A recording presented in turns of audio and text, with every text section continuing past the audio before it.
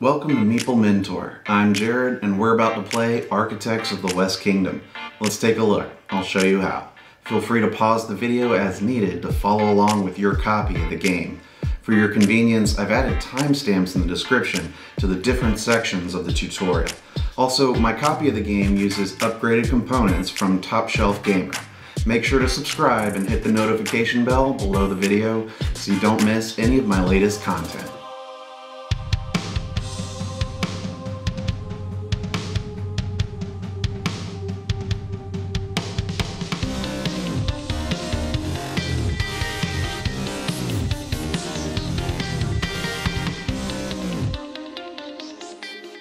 Architects of the West Kingdom is set at the end of the Carolingian Empire around 850 AD.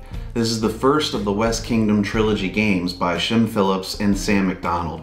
Players take the role of royal architects of the kingdom, trying to construct landmarks and advance work on the Archbishop's Cathedral. Only architects with a high noble status can work on the cathedral, and those with more questionable morals can gain better resources in the black market. Once a set number of constructions have been built, the game will end. Whoever has achieved the most victory points will be the winner. To set up the game, lay out the main game board in the center of the table. Shuffle the two-sided black market cards so they're facing the same way. One side has 2 resources shown and the other 4. Place the shuffled deck on the left black market space with the 2 resource side face up. Shuffle the light green reward cards. Depending on your player count, you'll have a different sized deck. Include 2 reward cards per player plus 1. Any others won't be used. Place this shuffled deck face down to the right of the cathedral on the game board. Collect all the deck cards and place them in a pile near the guardhouse beside the board. The unpaid side should be face up. Place the resource multiplier cards below it. Since the resources in the game are meant to be unlimited, players may use these multiplier cards to keep track of higher quantities of a given resource. Shuffle the blue apprentice cards and place them in a face-down deck to the right of the board. Reveal an apprentice card face up on each of the 8 spaces in the bottom right area of the game board. Shuffle the green building cards and place the deck face down to the left of the workshop. Create supply piles near the board for various resources. You'll have clay, wood, stone, gold, marble, and silver coins. Add 4 silver to the tax stand space. Each player should choose a color player board and take the 20 workers in the matching color. For your first game, play with the standard color side face up. The back of these boards can be used for a more variable game. For the variable game, either randomize the player boards to everyone or let them choose. Each color has a unique ability plus a differing amount of starting resources. The player who starts the game with the highest virtue will go first in the variable game. Everyone places one of their colored player markers underneath the cathedral, as well as one on the 7 space of the purple virtue track. Take the shuffled green building cards and deal 4 to each player. Players will get to draft their starting hand, so each player simultaneously chooses one of the 4 to keep, placing it face down in front of them. Then, everyone pass the remaining cards to the player on their left. Everyone chooses one more from these to keep and passes the rest left. Continue like this until you've collected 3 green building cards. Instead of passing the 4th card, place it on the bottom of the building card deck. Players should keep their hand of building cards secret throughout the game. Randomly choose a starting player. Play will go clockwise from them. Give the start player 3 silver, second player 4 silver, third player 5 silver, and so on. With that, you're set up and ready to play. The game goes in a clockwise order, with players taking turns placing one of their workers on a location on the main board. Everyone has 20 workers in their color. The workers stay on the locations they're placed. By going to the location again with more of your workers sitting there, your actions are boosted. However, one of the spaces on the board lets players capture workers on the main board. They could even be opponents' workers. The captured workers will sit on the capturing player's personal board. These may be turned into the prison on the board later for silver. The owner of those workers will want to visit the prison to release them back to them to be used again. Of course, if a player starts their turn without any available workers to use, They must spend their whole turn gaining one of their workers back from the main board. They may not take this from the guild hall, black market, prison, or any opponent's player boards. Many cards and action locations may reference a monetary cost. The number of coins shown is how much must be paid. However, the red coins indicate the coins are paid to taxes. The taxed coins go to the space above the tax stand. The gray coins pictured are returned to the general supply. During the game, players will go up and down on the virtue track. By ending the game with a high virtue, they'll gain extra victory points, but being low on the virtue track also lets them interact with the black market and avoid a lot of taxes. If your marker is on a low virtue number that shows an X over a taxed coin, you may avoid paying that many taxed coins on any taxed action. By having less than 10 virtue, players are allowed to go to the black market spaces. By having 4 or less virtue, they may not build on the cathedral anymore. Also, if at the bottom of the virtue track and you lose a virtue, you'll take a debt card. These sit in front of the player face up, showing the unpaid side. Gain a debt for each virtue lost. However, if at the top of the virtue track and you gain another virtue, you may destroy an unpaid debt card. Destroyed debts are returned to the debt card pile. Players may gain apprentice cards from the workshop during the game, who each provide ongoing benefits for certain action locations. Each apprentice also has a specialized expertise, noted by the icon in its upper left corner. Some building cards require you to have certain apprentices in your tableau before being allowed to build them. The majority of points earned in the game is through building construction cards in front of you or by building up the cathedral. Each time a player builds, they add one of their workers permanently to the build track by laying it down flat. Workers are placed from top left to bottom right, moving to the next row when hitting the column matching the player count. So once the final worker is added to the board like this, the game end trigger is met. Every player, including the one who placed the last worker, gets to take one final turn before final scoring. Players may still build on their final turn even though the track is full. Most of the locations where your worker can be placed show a large white circle. Any number of workers can sit here from any number of players. These are also the locations that workers may be captured from. The black market has small circles, meaning only one worker can occupy them at a time. These workers are only removed when the black market reset is triggered, but I'll review all that later. The top right area of the guardhouse is the prison location. Workers may not be directly placed here. They must be brought here by an opponent's guardhouse action or during a black market reset. So what do the various locations do? There are several locations to gain resources. You'll gain the indicated resource for the location, but how much is determined by the total number of your workers there, including the one just placed. The quarry gives you 1 stone per worker. The forest gives you 1 wood per worker. The mines location gives you a choice of clay or gold when placing your worker. You may not split and collect some of both in a single turn. Clay is given at a rate of 1 per worker there, plus 1. Gold may be gained at a rate of 1 gold for every 2 of your workers. Other players' workers at a location never affect how much you will receive. These are the basic resources you'll need in the game to build most construction cards. You can gain money at the silversmith location. Going here gives the player 1 silver coin plus 1 coin for each of their workers present. You may instead choose to go to the tax stand location. As players pay taxes, the coins are collected in this area. When you place a worker here, you can gain all the coins. The penalty for such an action, though, is you must immediately lose 2 virtue. Note that you can't go here if there's no coins available. The black market consists of 3 single worker spaces. If a worker occupies the space, you may not go there. To place a worker in the black market, the player must have 9 or less virtue.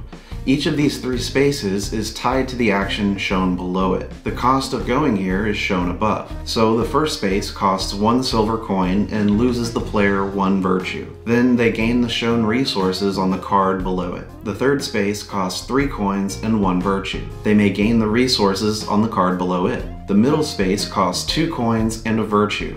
They may either gain any face-up apprentice card or draw 5 building cards and keep 1. The rest are discarded under the deck. If the apprentice hired had silver coins on it, they may take them. During the game, the king may order checks to make sure workers are held accountable for their actions. This is known as a black market reset.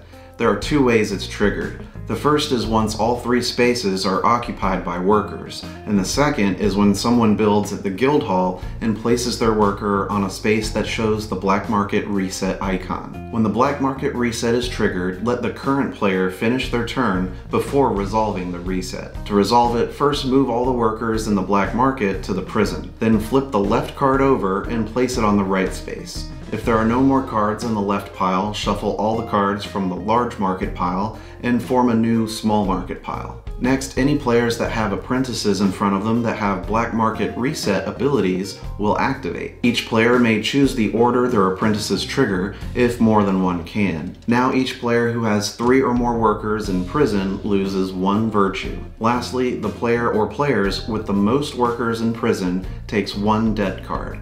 They'll place it with the unpaid side face up in front of them. The King's Storehouse location gives you a choice of 2 possible actions, one of which to move up the virtue track and the other to gain the marble resource. You can take 1 action per worker you have there. They can be any combination of the 2 actions available. You can also do the same action multiple times depending on your workers there. The first one shows that you can pay 2 basic resources to gain a virtue. It can be any combination of stone, wood, and clay. When gaining a virtue, move your player color marker upwards once on the virtue track. The second action shown here lets you pay 3 of the shown resources to gain 1 marble token. It can be 3 of any combination of stone and wood.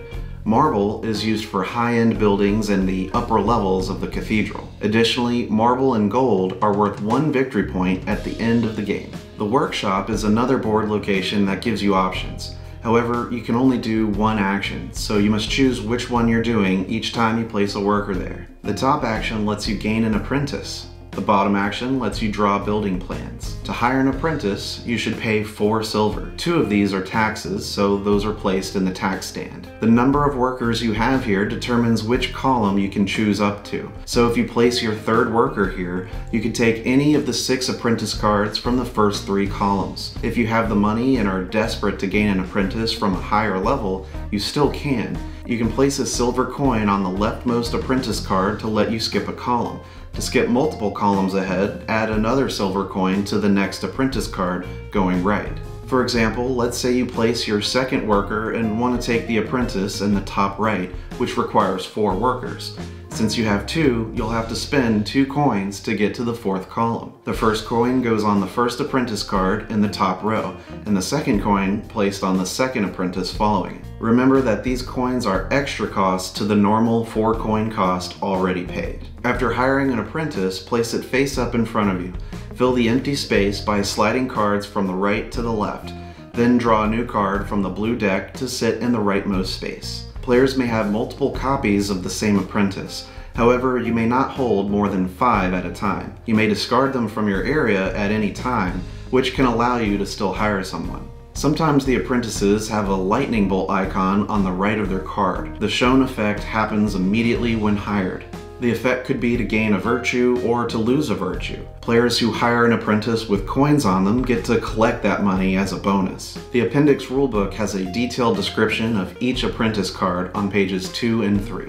The other action possible at the workshop is to gain building plan cards. You can draw 1 off the top of the deck, then for every 2 of your workers you can draw an extra card. Players have a 6-card hand limit of building cards. You may draw more than the hand limit, but discard down at the end of your turn. When discarding building cards, place the discards at the bottom of the deck. The town center is the location that allows a player to round up and collect workers from a single board location. Only workers at large open circle locations can be collected. For each of your workers here, you may pay 1 coin to capture 1 group of workers from 1 location. The first collection silver coin paid is taxed. The extra collections are paid to the general supply. 1 group of workers means a single color. When paying to do multiple captures, you must capture the additional groups from the same location spot. You don't have to do more than 1 capture if you don't want to or can't afford to. And you may capture your own workers, letting you reuse them for later turns. You may also capture workers from the town center,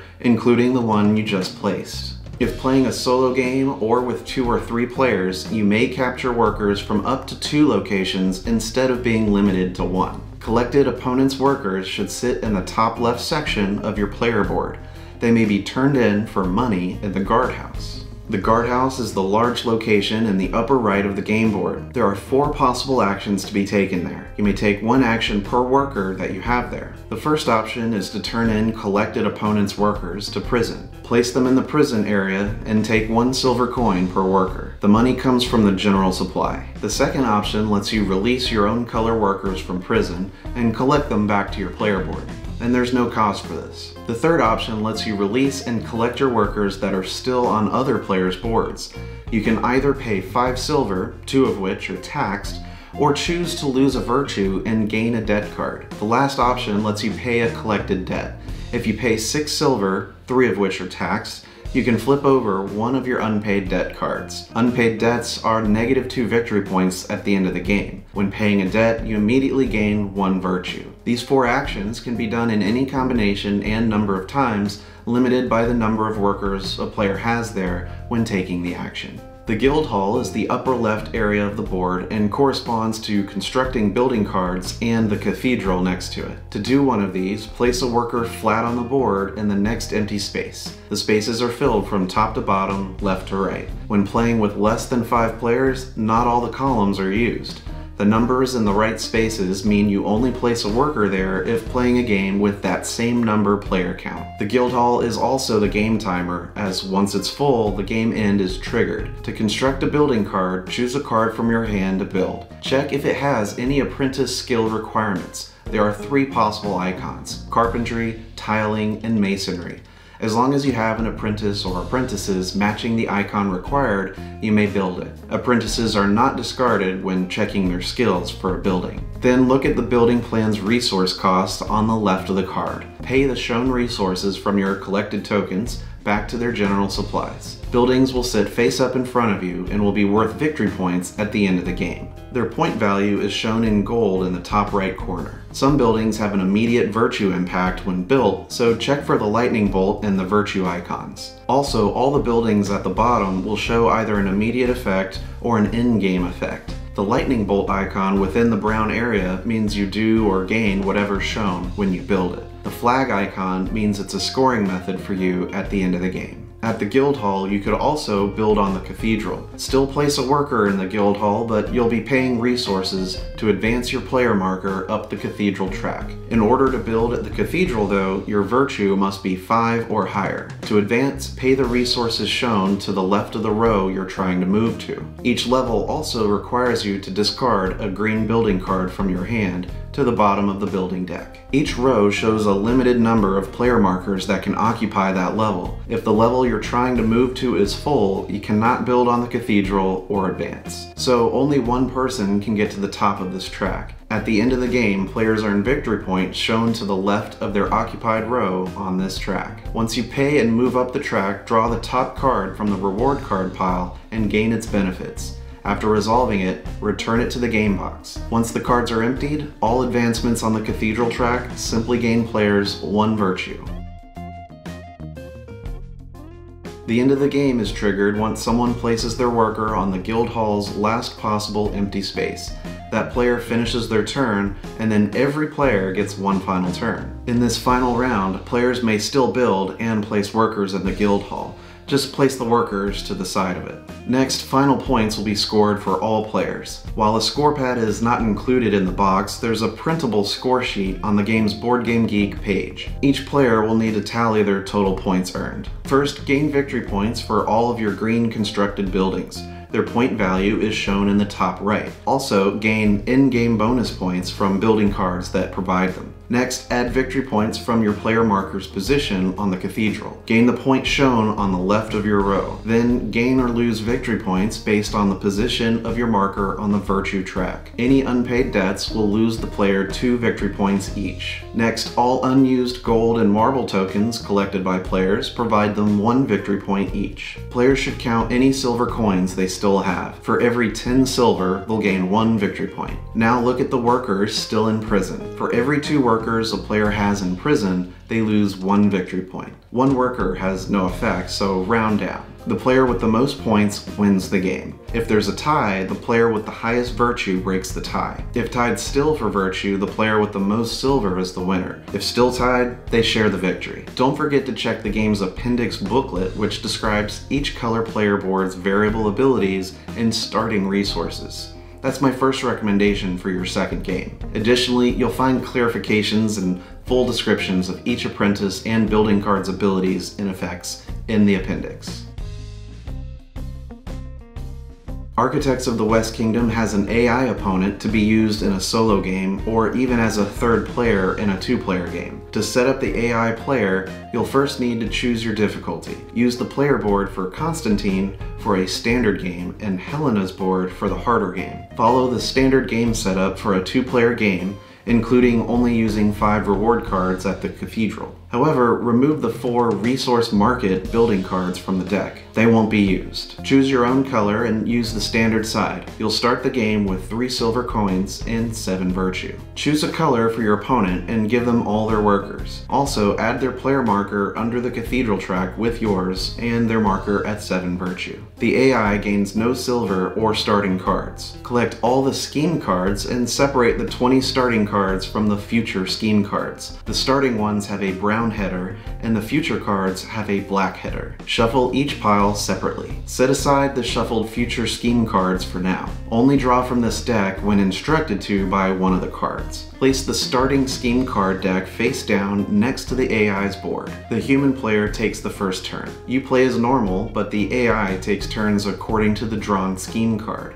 On their turn, reveal the topmost scheme card from their draw pile. The top of the card indicates where they place a worker this turn. Underneath shows the actions they'll take there. The AI opponent never collects or uses silver, clay, wood, stone, gold, apprentices, or buildings. They don't have to spend resources or building cards to construct the cathedral. The AI can always advance work on the cathedral or visit the black market regardless of their virtue. The only resource they need to gain is marble, which will be counted for their in-game points. The opponent can capture your workers, but never their own. When selling your workers to prison, they gain 1 marble instead of silver. They may also receive and destroy debt cards. If the scheme deck runs out, shuffle the discards into a new draw pile. Should the opponent start their turn without workers, don't draw a scheme card this turn. Instead, return all their workers from large circle spaces back to their board and shuffle their discards back into the draw pile. At the end of the game, calculate your earned points like normal. For the AI opponent, they gain points from the cathedral, virtue track,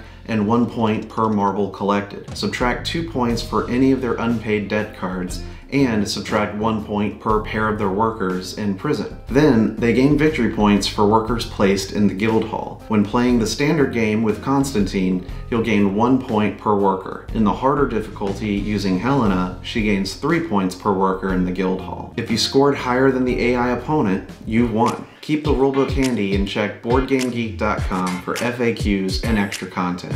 Check the video description for links to Top Shelf Gamer for token upgrades, SleeveKings.com for a 10% off coupon on card sleeves, and Mr. Meeple t-shirts for cool board gaming shirts.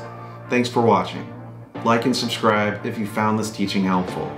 Stick around to watch another Learn to Play video. And remember, teach when you can, but always be learning. See you next time.